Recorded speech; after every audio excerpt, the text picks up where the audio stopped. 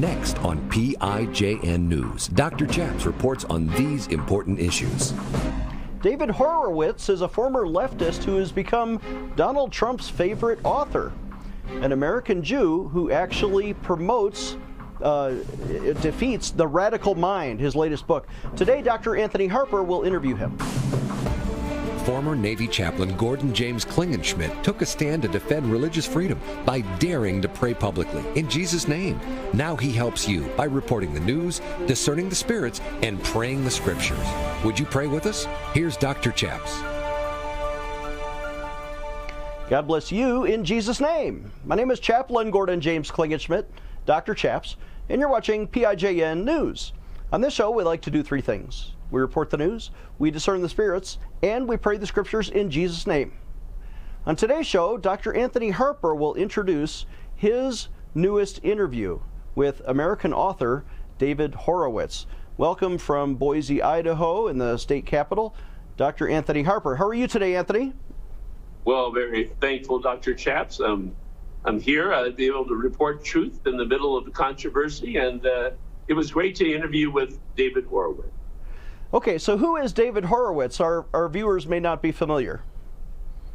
Well, he is former President Trump's favorite author from a statement from former President Trump. Spoke very highly about his, one of his books was titled Final Battle. The next election could be our last, but he is, a former leftist, as has been mentioned, and he is on the other side of the issue, and he's talking seriously about the impact of the October 7th attack on Israel, the rise of referred to as the Hitler Youth here in America, and that's kind of a follow-up statement from Alan Dershowitz, who released the video saying how the protests on college campuses and in the streets remind him of the Hitler Youth and this cry for, they believe, to free Palestine. Okay, so his latest book by David Horowitz is The Radical Mind. Let's roll this entire interview in 3 segments. Dr. Anthony Harper here, blessed to be David Horowitz, to talk about his new book, The Radical Mind. And you talked about the wokeness. We hear that word often, how that's impacted our nation and our society. So, David, in light of the October 7th attack on Israel and the hateful protests in the street and on college campuses, what would you like just to comment about that, especially in light of what you talked about heading towards the abyss and hate? First of all, I would like to encourage all conservatives and patriots to call things by their right names. What we have in America now and our institutions of higher learning and in our streets is a Nazi movement that wants to rerun the Holocaust and finish the job that Hitler started. And the difference is that Hitler hid the final solution, which was the elimination of all the Jews, from the German people because he thought they were too civilized to accept it. Basically, it would not be popular with the German public if they knew what was going on. The so-called Palestinians shouted from the rooftops. It's written into the charter of Hamas.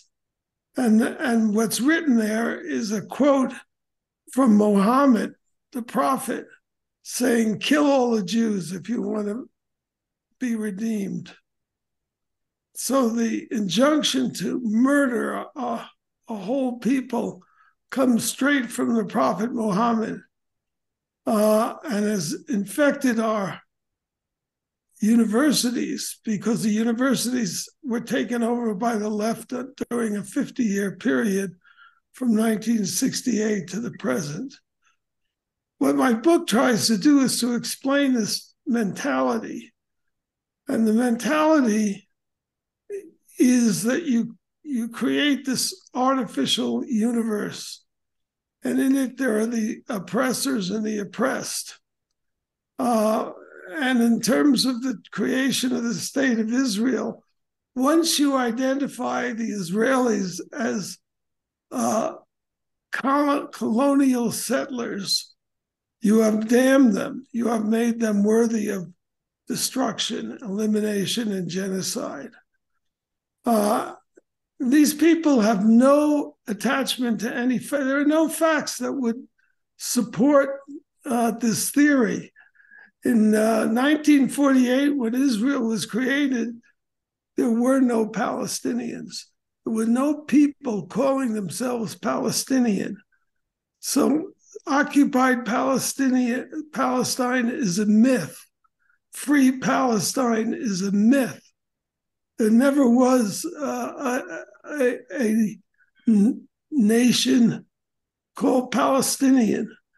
Palestine is a term like New England, and Palestinian like New Englanders. It's a geographical region, was a geographical region of the Roman Empire. The word Palestine is not even an Arab word. It's a Latin word from the days of the Roman Empire, when the Romans described the Jews as in the name of their enemies, the Philistines. And Palestine is just a version of that insult to the Jews, Palestine.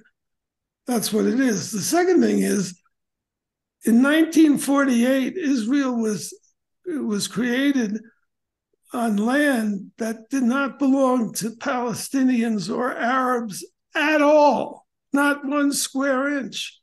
The land Israel was created on was part of the Ottoman Empire for 400 years previously. And during those 400 years, there was no movement for a Palestinian nationality. There was a movement to eliminate the Jews. The Grand Mufti of Jerusalem, who was the spiritual leader of the anti-Israel movement, went to Germany to recruit an Arab legion for Hitler and had his own plans for an Auschwitz in the Middle East, which did not come to fruition because General Montgomery defeated Rommel at El Alamein. And that's the only reason. The Muslims of the Middle East translated it's the Muslim Brotherhood, translated Mein Kampf into Arabic in the 1930s, and that was their model, although their true inspiration was the Prophet Muhammad himself, who called for the extermination of the Jews.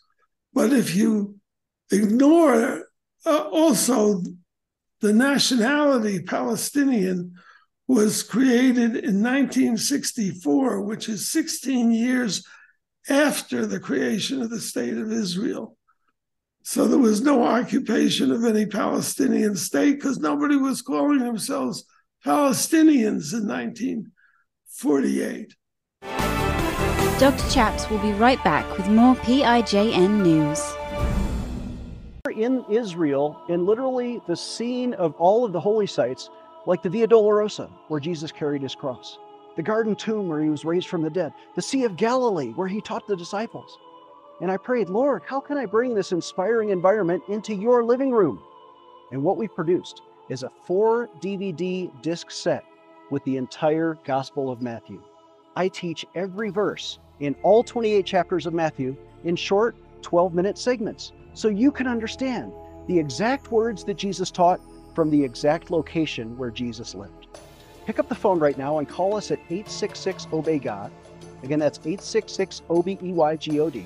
For a suggested donation of just $50, we'll give you all 4 discs, the entire Gospel of Matthew, or you can write to us at the address on your screen or visit our website, prayinjesusname.org. You're going to love this Bible teaching. Pick up the phone and call us today. I'm Dr. Chaps. Do you want to get free news alerts faster than everybody else? Do you want to get invitations to private events to come meet me in person? Do you want to get a free religious freedom window decal? Pick up your phone. It's right there by your hand and text the word pray to 24365. Text the word pray to 24365 and we'll sign you up. Then call us at 866-OBEY-GOD. Again, that's 866-OBEYGOD to get a free Religious Freedom sticker. Call today. Did you know religious freedom is under fire in our military today? Our troops do not have protection. For example, military chapels are now being desecrated by homosexual wedding ceremonies on bases in all 50 states. Our troops are now also face punishment if they dare to object to sharing common sleeping quarters or common shower facilities, or if chaplains dare to quote the Bible during private counseling that declares that homosexuality is a sin. Nobody in our military should be forced to violate their Christian conscience, especially their right to pray publicly in Jesus' name. Let's take action today for religious freedom. Would you sign a petition with me? Visit prayinjesusname.org. Again, that's prayinjesusname.org. Let's defend religious freedom for our troops. Take action today. Dr. Chaps needs you to sign today's petition right now. Again, visit prayinjesusname.org to sign our petition right now. Empowering you, the grassroots activist. Here is Dr. Chaps. These people in the streets have no connection to reality. They have a connection to an ideology which says Jews are colonial settlers, and probably also Jews are white, although they're not. There are plenty of brown Jews. They have no connection to what actually happened. Today, Chuck Schumer made a speech trying to explain the history of the region. I don't think he did a very good job, but that it was wasted breath, because once you identify people as colonial settlers, you declare that whatever you do to them is a resistance to oppression and is justified. And that's the extent of thinking on the left about this issue. There's nobody who's answered or the issues that I just raised, which shows what this war is based on a series of myths that have no relation to reality. My book, and we have that in the United States as well. The left has what I call a hierarchy of oppression, where white males are at the top of the totem pole and they have all the power and they oppress everybody else. But people down the totem pole sometimes have multiple reasons why they're oppressed. This is called intersectionality. You have to be a professor to spew such hot air and think that it's thinking.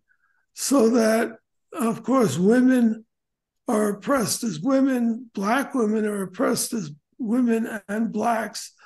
And at the bottom of the totem pole would be Black lesbians, oppressed because they're gay, oppressed because they're Black, and oppressed because they're female. Although they keep creating new categories like trans, so they're also there at the bottom. Well, why do I call this hot air? Well, it's obvious. Black Lives Matter was created, founded, named, and orchestrated by 3 Black lesbians.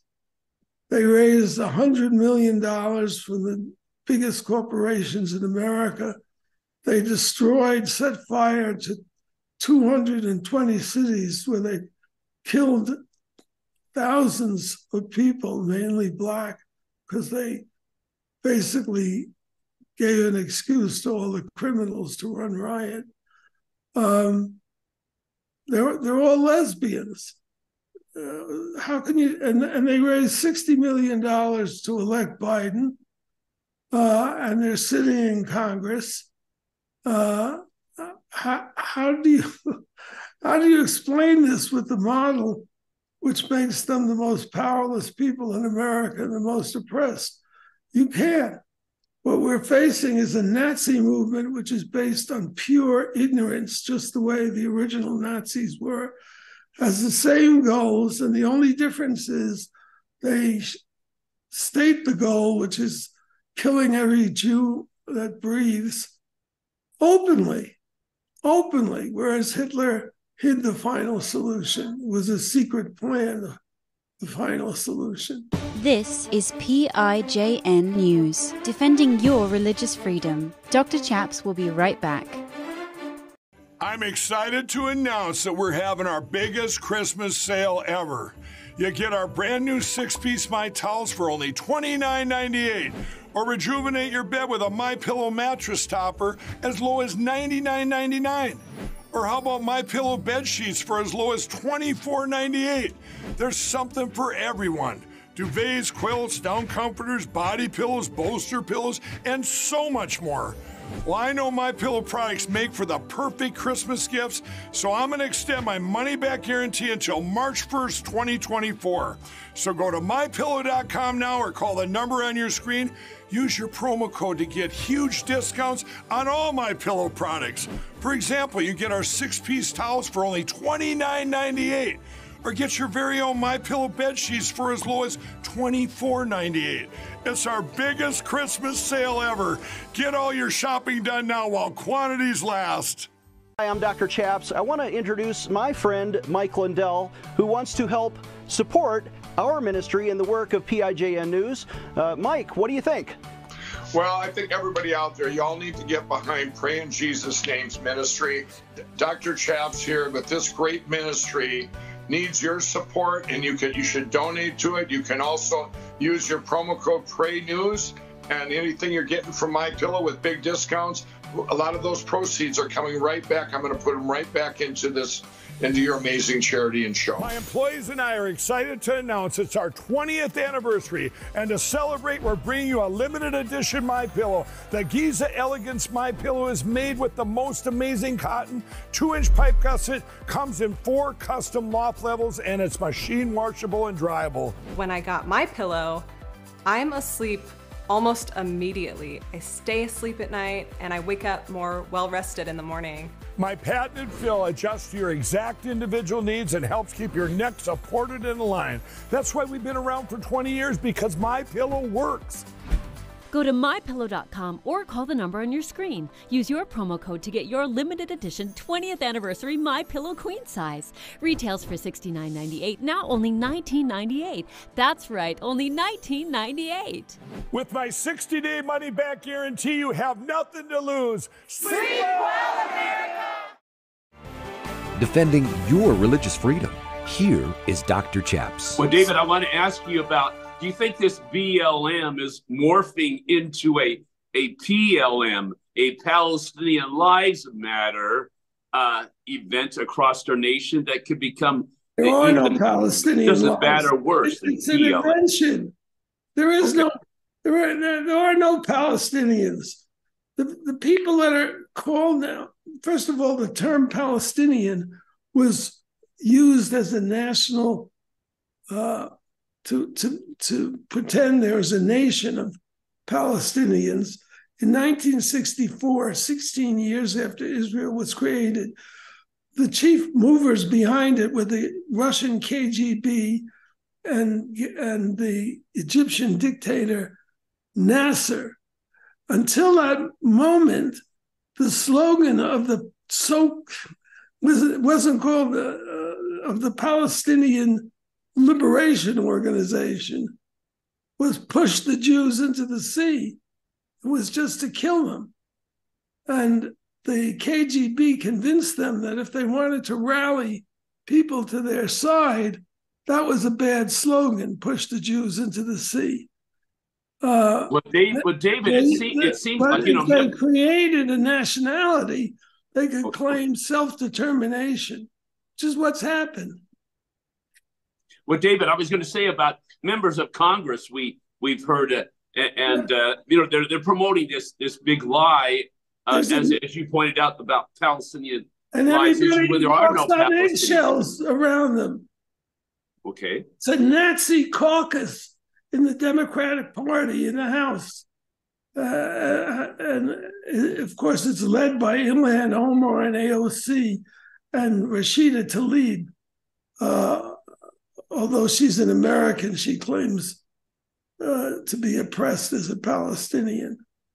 But my book exposes this method, this species of non-thought, which explains how people can be so irrational, how people who can think of themselves as progressive and humanitarian can support a Nazi movement whose express goal is the murder of everyone who's Jewish on the planet. You know, David, it reminds me of what Alan Dershowitz recently was talking about, how this movement across on the college campuses reminds him of the Hitler Youth. I actually used that phrase when I was at San Diego. There's a famous video of me confronting a Palestinian supporter. I said, you know, their demonstration was, we have the Hitler Youth movement here, is what I said. That's what it is. It's called Students for Justice in Palestine, which is a Hamas creation. Okay, I was going to mention in your book, you talk about the defenses and defense of our republic, you know, how the family is so important. And then also about issue religion. I know you commented about Judeo-Christian heritage under attack. So to clarify for our viewers about the importance of the family, what do you see? And then as far as the Judeo-Christian heritage of America. And these ideologues are political, and they want the power of the state to implement their programs. So religion, there are religious people who are part of this movement, unfortunately, but people who believe that a redemption by human effort and not divine effort is impossible. And that's a true religion. And that kind of religion is a threat to these people because they believe in the divinity of the state, that they want to eliminate all the institutions that are not controlled by the state. And most of the freedoms we've already lost are victims of that battle. So you're saying, I know in the book about heading towards the abyss. So these issues about the erosion of the family and the assault on Judeo-Christian heritage, do you see that as part of a key part of heading towards the abyss? Absolutely. It's the reason that they attack religion is because it is independent of their control normally. I mean, they're the sojourners and all these other left-wing groups that pretend to be Christians. And there's a lot of Jews out there supporting the Nazis who want to murder the Jews. But there was such a contingent during the times of Hitler as well, and during the Holocaust. People are naive. Often I hear people that they're naive. I can see that clearly. I know you've had several books. One of the recent book was The Final Battle, How the Next Election Could Be a Last, but also Dark Agenda. What components in the Dark Agenda do you see? Well, look, America, if you enjoy being an individual and you enjoy the freedoms that come with the 10 amendments, but particularly with the First Amendment, you owe that to Christians. The spiritual father of America was Martin Luther, and all the institutions which go by the name of our democracy, although we're actually a republic, but the whole American constitutional structure is a product of Protestant thought. 98% of the founders, settlers of this country were Protestant Christians. And then 2% were Catholics. And these Protestants, and some of them were deists, which means, like Jefferson didn't believe in the divinity of Jesus Christ, but he believed in the principles of Christianity. Of course, that's a central principle that he didn't believe in. But our entire constitutional structure is based on Protestantism, on the idea that, for example, the central theme of the Protestant Reformation was the priesthood of all believers. And by that they meant if you are a believer in Christ, you have a direct relation with God. You don't have to go through a church. You talk directly to your Maker, but this is how we get the idea of American equality. There is no equality for the left. The left, it's all oppressors and oppressed. So the world is divided between the privileged, who are the oppressed, and the guilty, who are the oppressors. Well, David, I thank you for joining us today. These are so important issues about the radical mind is your new book. And I know that you can find it in many places. And this is, as you mentioned, this is really a clear assault on our Constitution, on the fabric of America. And I thank you for addressing these issues today, David. Thank you for having me, Anthony. Appreciate it. Thank you for standing with us and supporting us with your donations when you visit prayinjesusname.org.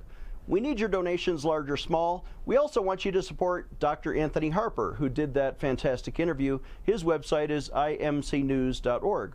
If you need prayer or to donate by telephone, call us today at 866-OBEY-GOD. We'll see you next time.